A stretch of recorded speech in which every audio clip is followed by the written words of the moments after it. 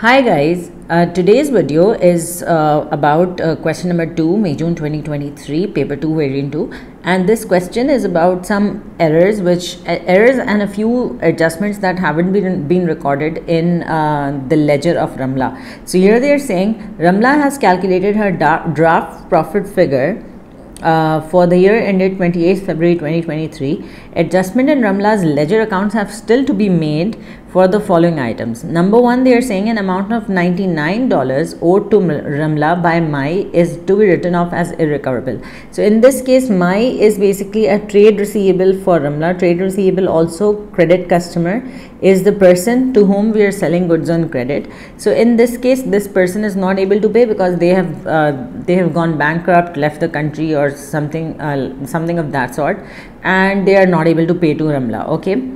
So Mai basically owed Ramla in this case, and basically trade receivables are assets. So if you need to reduce the asset, so when you write off the asset, you debit the irrecoverable debts account. So I'll write here irrecoverable debts debit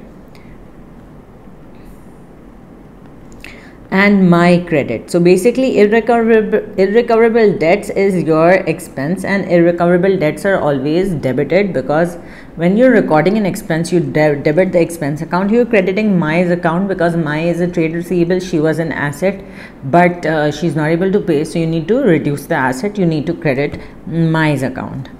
So that is for item number 1. Then they are saying fixtures and fittings 875 were purchased on credit from Padma. So 875 fixtures and fittings, when you purchase fixtures and fittings on credit, you basically debit fixtures and fittings. So here the rule basically applies, debit what comes in the business. Debit, basically fixtures and fittings are coming in the business. Also they are an asset. If your assets increase, you need to debit the asset account. You write 875. And then you have purchased this on credit from Padma. So Padma is basically sort of giving a loan to the business. In this case, she's giving us a non-current asset, and that too on credit. She's not taking the payment right away, but we need to pay her in future, right? So that means it's a payable. So you credit Padma. So if you have seen my recording on the basic double entry, there is a basic rule of double entry: debit the receiver, credit the giver. In this case, Padma is the giver of the non-current asset, so you need to credit Padma's account. Okay, number 3, item number 3 says a loan repayment 500 had been incorrectly recorded as loan interest. So loan repayment is what? There is one thing in cases of loans. Basically, loan, one is the principal amount, the amount of the loan that we have taken. So as a business, if I take, let's say, $1 lakh as a loan, so that is my principal. For example, 10% interest is needed to be paid every year. So that means I need to pay 10,000 every year on $1 lakh. So interest is basically an expense of the business. Loan itself is a long-term liability. When you're repaying a loan, so you need to debit the loan account because your liability is decreasing, and you need to credit the bank account. But instead, what we did was that we debited the loan interest account and credited the bank account. So the bank account is correctly credited, but the loan interest account wasn't supposed to be debited because loan interest is not paid, loan repayment is made.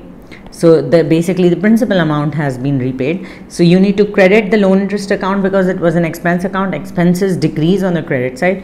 So you just credit the expense account, and you need to debit the loan liability loan account, that is 500. So that will basically decrease your liability of the loan. So when you repay the liability, basically your liability of that loan also decreases, right? And liabilities decrease on the debit side.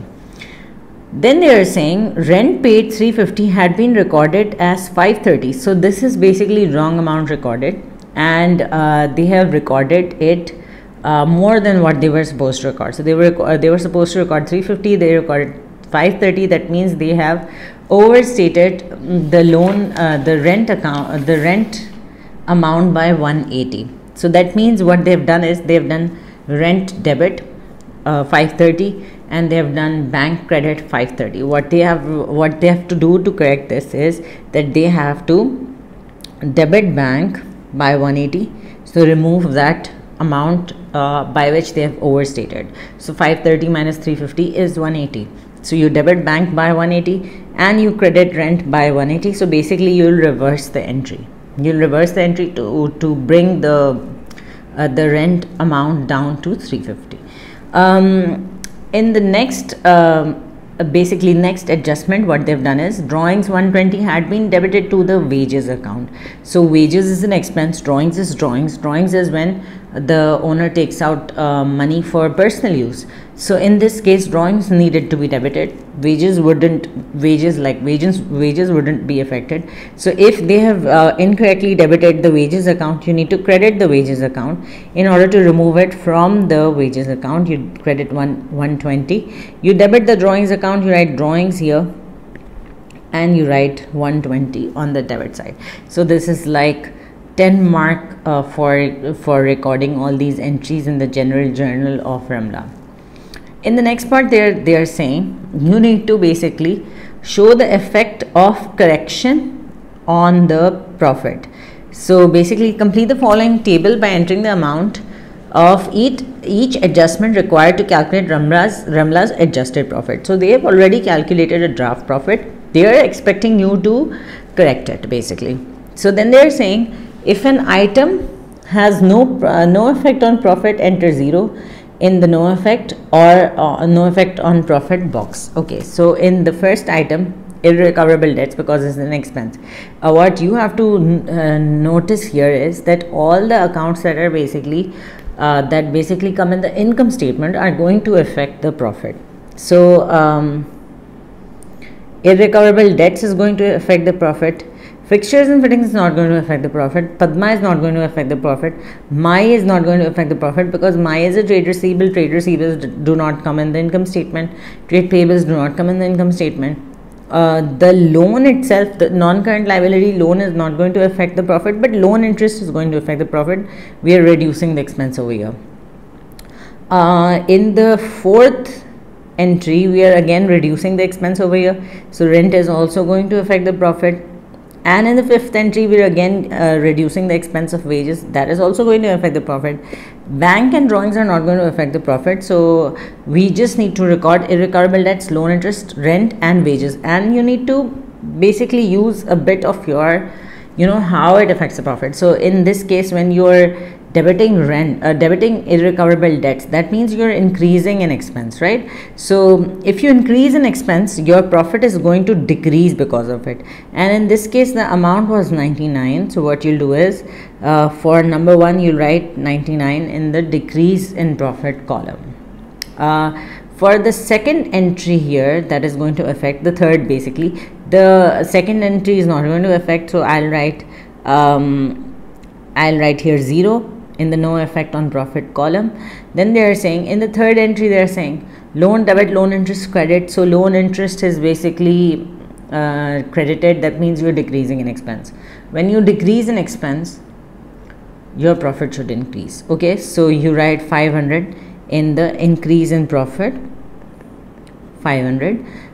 In the fourth one, again you are decreasing an expense. When you are decreasing an expense, your profit should increase again. So you write 180 in increase in profit. And again in the fifth one, you are again decreasing an expense. So you need to write 120 in the increase in profit section. So basically you will subtract one item, that is 99, and basically add 3 items here. So your corrected profit will be 12351. So that is it for this. This is a pretty easy. You need to think a bit about what affects profit and how does that affect profit. Whatever goes to the income statement is going to affect the profit. Non-current assets, current assets, non-current liabilities, capital, drawings, these are not going to affect the profit directly. But the items of the income statement, all of them are going to affect the profit. Then they are saying in the last part, explain how the journal for item 1 complies with the prudence principle. In the first item, we have basically written off a trade receivable, right? So in this case, you'll say, what does the prudence principle say? Prudence principle says don't overstate assets,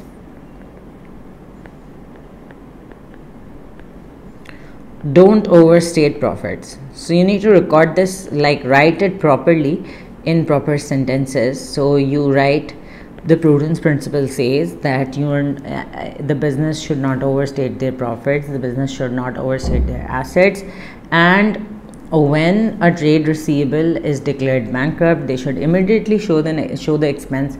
Once they show the expense, the profit for the year is not overstated, then the profit for the year is true and fair, accurate. Then in the last part, they are saying how the journal for item number 5 complies with the business entity principle. So the business entity principle says that the owner should be treated separately. The owner should be treated separately, the business should be treated separately. So whenever the owner is taking out money from the business, or the owner, if they are taking out money for their private use, so they cannot randomly just take out money from the business. That should be recorded properly as drawings. So owner should be treated separately.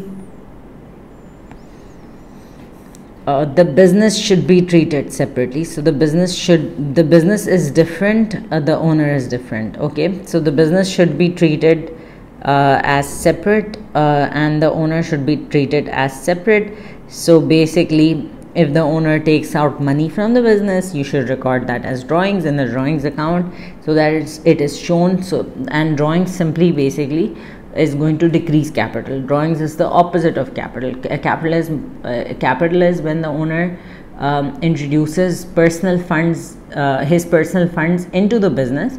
That is capital. Drawings is when the owner takes out money from the business for his personal use. So you need to treat that as drawings, and drawings will always decrease capital. So that is it for this question. Thank you so much for watching.